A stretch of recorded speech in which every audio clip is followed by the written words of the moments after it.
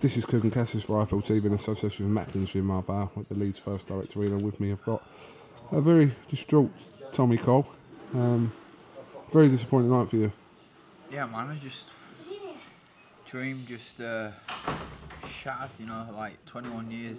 Genuinely thought it was my time tonight. Like, just, I live and breathe the game day in, day out. I couldn't be, you know, I'm not saying I'm the most disciplined because every fighter is, but, you know, I'm a disciplined kid.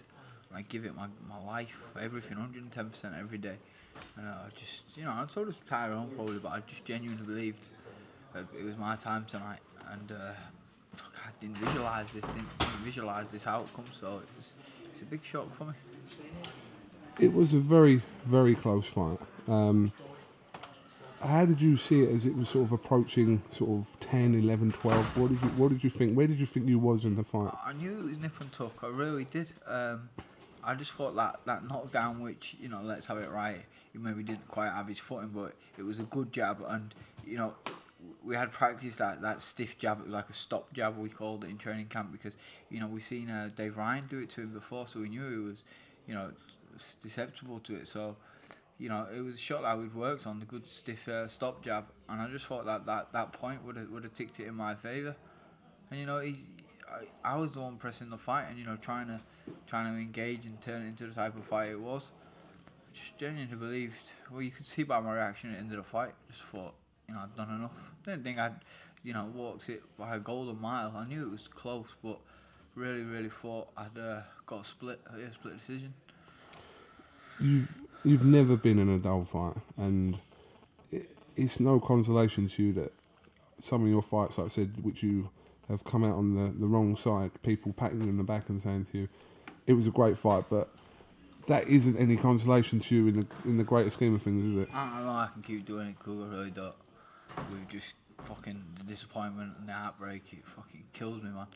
Like, it's alright being this everyone's people's champion and the one they all want to watch, and what about me, what about my feelings, you know what I mean? It's fucking horrible, man. Losing and that. I don't want to lose, I want to win, I want to be British champion. I want to keep losing and entertain everyone. I want to be a champion. You are a fucking champion, idiot. Was this... You're right.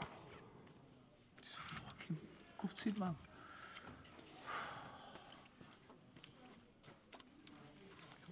Come on, man, away. Come on. Come on, kid. Yeah. Come on. Hey, come on. Come on. I'll do it. Tommy, was this in somewhat a more disappointing night than the Luke Campbell night for you? Yeah, 100%. Listen, the Luke Campbell fight, I wasn't in the place I was in tonight. I was beat before I even got in the ring against Luke Campbell. Put Luke on this pedestal, you know, made out he was the golden boy and he was the best ever, and I was, you know, never fit to lace his boots, and I thought he was unbeatable. But Mendy proved that theory wrong when he went and beat him. And if I'd have entered the Campbell fight with the mentality I had tonight, I'd have beat Luke Campbell 100%, because Luke Campbell can't live with the type of guy I am inside. I'm a different animal. And yeah, tonight I had a mindset that I would have walked through a brick wall to win that British title and take it home to my little boy. And I thought I'd done it. But listen, let's have Tyrone. You know, he dug in just as deep as I did. To credit to him, and I want to say that, well done, Tyrone. You're a top fighter. I'm just gutted, Cougar. I really am gutted. It must have been difficult for you to go into that dressing room about 5 minutes ago and to hold that British title. Man. Yeah. Like, you know, my phone. Where's my bag? Go in the side pocket. Pass my phone.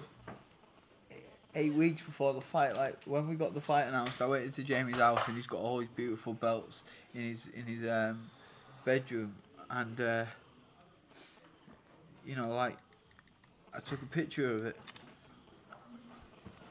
Look, I took a picture of it and I've had it on my front screen for 8 weeks, and I honestly didn't visualise anything else other than me holding that belt at the end and I'm saying, and then you.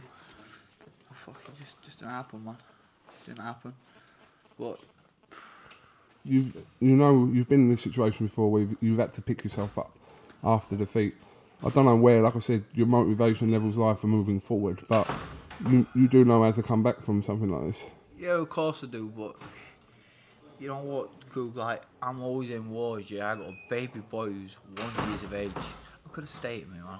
I want to be able to read him a bedtime story when he's 2 or 3, do you know what I mean? I want to get out of the game with all my faculties intact. I just, right now, you know, I'm devastated. I don't know. I can do the wars day in, day out. I love fighting. I genuinely love fighting, but you know what? I don't know how I can do the heartbreak. The heartbreak's what's killing me. You know, like, I just wanted to be a champ so bad. I wanted to be the British champ. 21 years gives this game my life, and like, all's never had a British champion. It was my chance tonight to get in the history books and bring it back, and it's just been took from under my feet.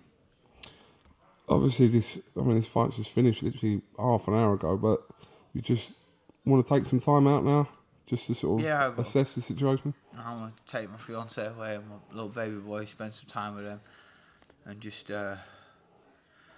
just catch up with them really, because like, you know, they not just me sacrificing, they sacrifice so much as well, and I want to catch up with them, spend some time with the kids in the gym as well. Like, we've got 2 gyms, and I love all the kids to bits, you know what I mean? And I'll go spend some time with them and try and spread myself as thin as I can before, you know, it's time to spend some time in the dark and just think about what I want to do.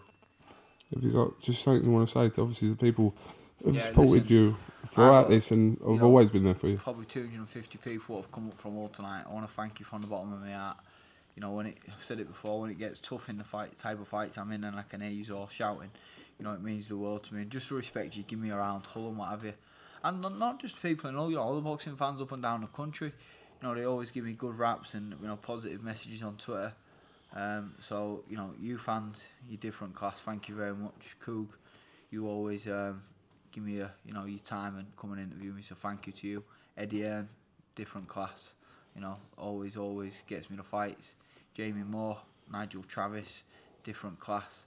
I had my good pal Billy Dawson with me, you know, in this camp, being helping me and mentoring me mentally, being a great asset. All my brothers, my mum, my missus, my cousin William, just everybody. I've got some good people around me. You know, on my board, on my foundation. You know, I've not had to, you know, get involved in my gyms at all. You know, for this 8-week camp, I've left it to, you know, my board. So I want to, you know, give them a massive thank you. And all the, you know, I don't call them staff, the team in the gym, you know, thank you to them, just taking all the pressure off me.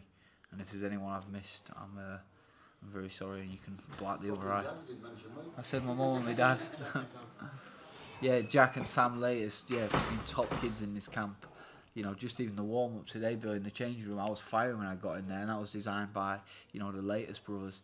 So I'm glad you reminded me there, Bill, thank you. So yeah, thank you, Coog. Alright, well listen, I won't take too much of your time, so I appreciate the time you've given us to that, and like I said, go and try and get some sleep. Thanks, mate. And hopefully we'll catch up with you soon. Alright, thanks Tommy.